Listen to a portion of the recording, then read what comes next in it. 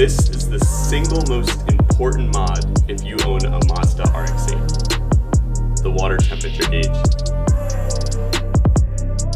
In this video, I'm going to be explaining why monitoring the temperature in these engines is so important, why I choose a water temperature gauge instead of an oil temperature gauge, and finally, how to install and set up one of these water temperature gauges in a Mazda RX8.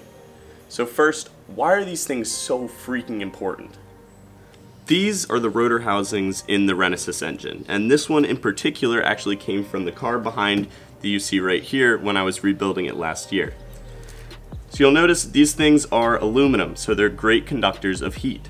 And the water passages are these holes right around here, and there's lots of them, and they run through here to keep the engine cool, especially because combustion happens right about here.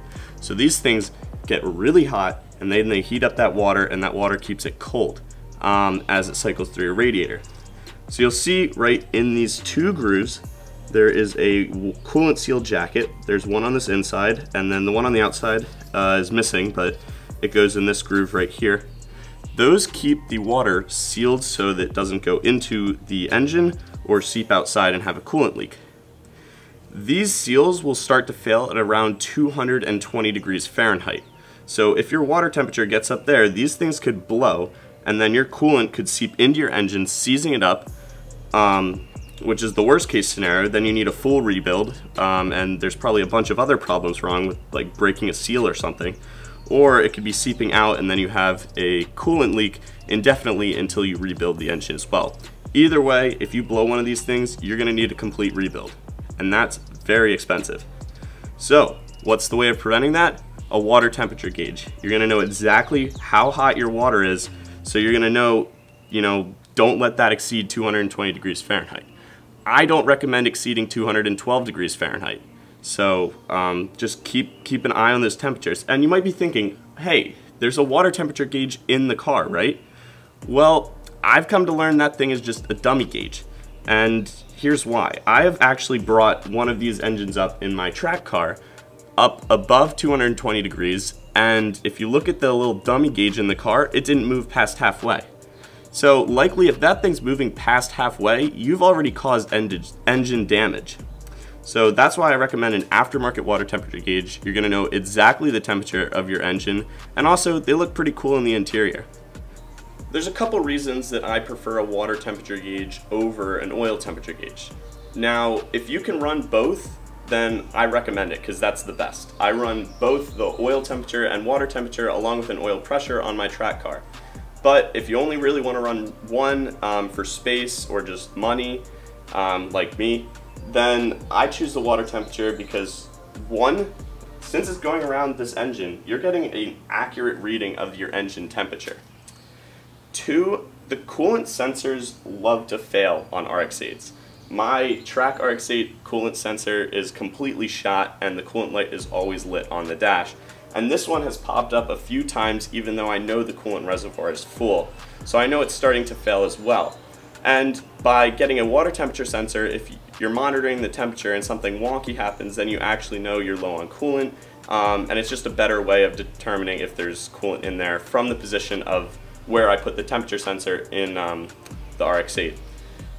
Another benefit of putting the water temperature sensor, where I'll show you in just a second where I put it, is it's before the thermostat, so it's not going to heat up until the thermostat opens. So if you've been driving for a long time and it still hasn't opened and you haven't seen that temperature spike, there's probably something stuck. So you're also monitoring your thermostat too. So those are the reasons why I prefer to run a water temperature gauge over an oil temperature gauge for monitoring temperature. Now that was a lot of information, so let's talk about the gauge that I choose to run.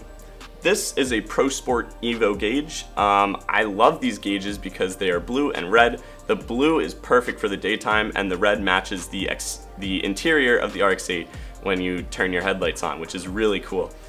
I've been running these Pro Sport Evo gauges on my track RX8 for 4 years now with no issues at all. So they're tested and they work, and I like them a lot.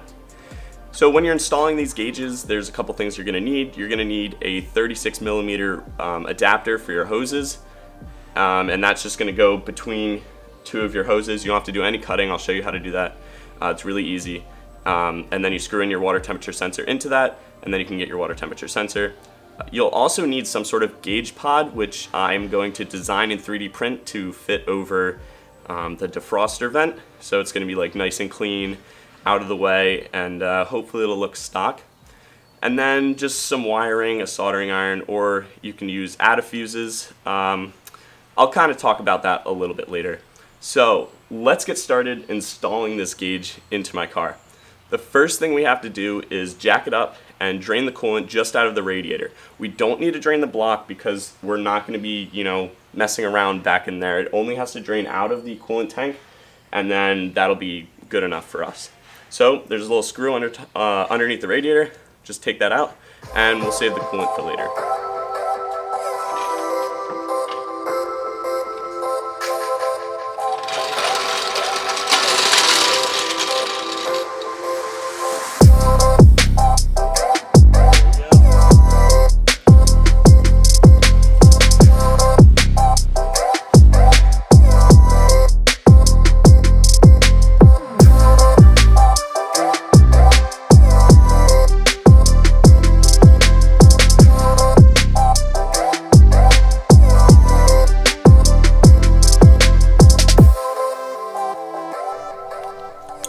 So that piece connecting those two hoses together that's screwed down, I just sprayed it with some WD, loosen it up, but that piece right there is what we're going to take out and then just simply replace it with that water temperature adapter. But before we replace it, we've got to put Teflon tape on the water temperature sensor and screw it in that hole in the top. So this is the temperature sensor that comes with the Pro Sport gauges, and it is essentially, well, it is a thermistor. It's a temperature varying resistor, so its resistance changes with the temperature change, and then the voltage output across it is measured, and that is basically calibrated with equation and a bunch of other code and stuff, and that's converted into a temperature. So this is what has to go inside of this adapter. And what we're going to do is put Teflon tape around the threads to prevent leaking. There's two important things that we must consider when we do this. One, we cannot get Teflon tape on the part below the threads. That's the actual temperature sensor, and that's going to affect the conductivity of it. The second one is, this is an NTP tap, or thread, so we can't over tighten this. It's supposed to be tightened to 10 inch-pounds. That's not very much. So let's get going. Make sure when you put it on, it's going in the right direction. Perfect. There shouldn't be much resistance in the beginning, and then it'll start to tighten. That's because it's a tapered thread.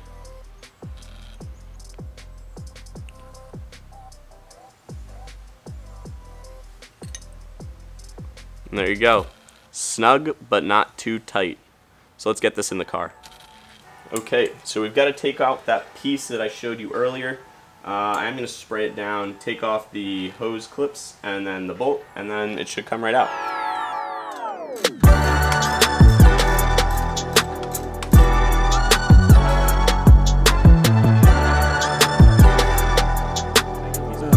Alright, got the piece out. This is kind of what it looks like. It's a little bit crusty in there. But yeah, this is the piece we're going to be replacing. But before we replace it, the kit comes with hose clamps. Take those old clamps off. When we put on the new part, it's got to be tightened down with the hose clamps, and it's got to be tight. I have blown the adapter off before because it wasn't tight enough, and that is not a good time. Alright, we're going to slip this piece in, sensor facing out, just like this. Throw it in between those hoses and tighten down the hose clamps. Alright, so now we can work on all of the wiring. That's it for the install, pretty easy, besides the gauge. The wiring, a little bit more difficult. We're going to get into it right now. Alright, time to talk about wiring. So there's an easy way and a hard way to do this. The easy way is what I did in my track car, and that involves doing addifuses. But it's not as clean, and it kind of messes up the fuse box like a little bit. The hard way is cutting and splicing and soldering all the wires together. Pre-existing wires that get power, and it involves a lot of testing and a voltmeter. That's going to be the way I'm going to attempt on this car right now, because it yields a lot cleaner look and you only have one wire running through your firewall. So if you want to do the easier way with fuses, I talk a little bit about it in my previous gauge video, and I will have that linked below in the description. Getting into the wiring, I'm going to be using this black automotive wire. It is 18 gauge for all of my wiring essentially. This is important. This comes with your gauges and it tells you how to wire them. So we've got oil pressure up top and then oil temperature and water temperature on the bottom. So it tells you exactly how to do it, exactly what lighting options you want, and how to hook those up. So since we're going to be doing the blue during the day and the red at night, that's just the exact wiring instructions down here. Coming off the back of the gauge is 5 wires, and this paper will tell you where they go. So our red wire is going to be going with our white wire, and those two are going to be going to 12 volt accessory. So that is 12 volts that's on when the key is in the accessory position, not all the time. The orange wire is going to be going to our headlight power. So this is 12 volts only when the headlight switch is turned on. Black is going to ground, and green is going to the white wire coming from the sensor. The other black wire coming from the sensor is going to a vehicle ground, not to this one. So now we've got to get under the car, kind of with our voltmeter, test out which is getting power when, and then figure out what wires to cut and splice into. So I figured while it's still nice out, I'm going to finish up the engine bay wires. So we took a bolt out of there previously. I'm going to connect a wire from this black wire and then ground it to that bolt. And then this white wire, I'm going to connect to one of my black wires, and I'm going to run it up through here, around here, right up the side here, and then through that grommet down there, and then into past the firewall and into the inside of the car.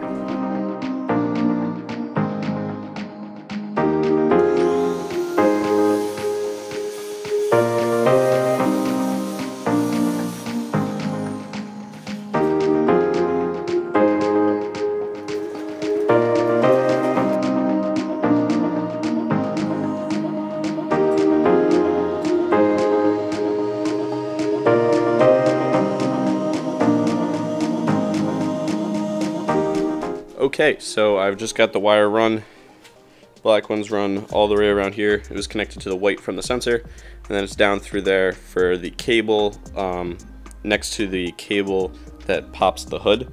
There's a little grommet, I just pushed it through there, nice tight fit, so that's gonna be good and watertight.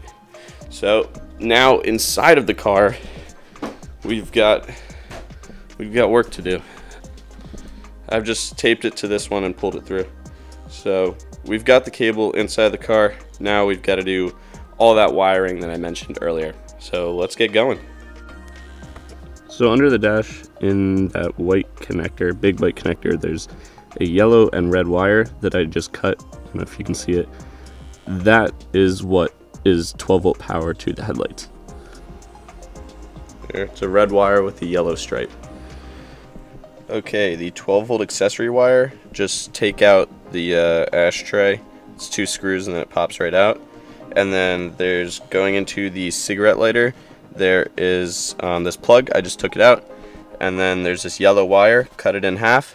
That only provides 12 volts when the key is on accessory. So now that we've got the 2 wires tapped in, we're gonna run some wire all the way through, wired up according to the diagram, and then we'll be good to go.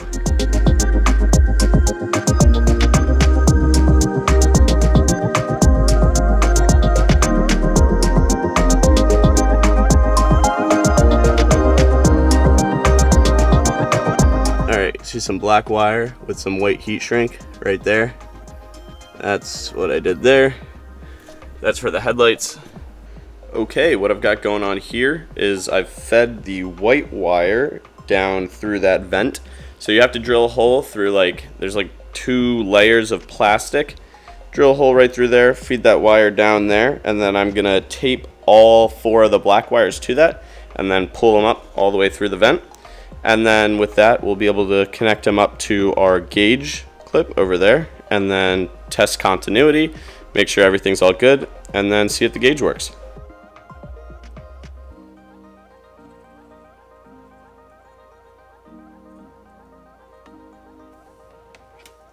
I still have to 3D print the gauge pod, get that mounted up, and then rewire everything. This is just to check and then be able to drive around for the next day before I print this thing. So let's plug in the battery, fill it up with coolant, plug this into the gauge, and then see if our gauges work. Let's see if it works.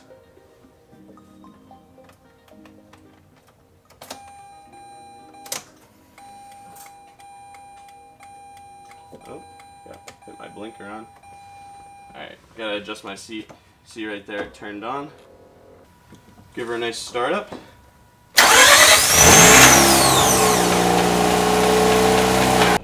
So this is why you need a water temperature gauge. See right there, 2.5, 206. And right there, needle didn't move.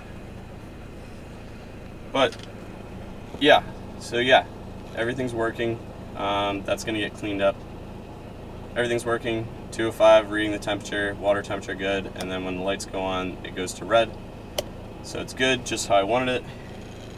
Now I'm going to 3D design and 3D print a gauge pod to hold this, and then rewire it all, and then actually use heat shrink and all, do it right, and then I'll show you the final result.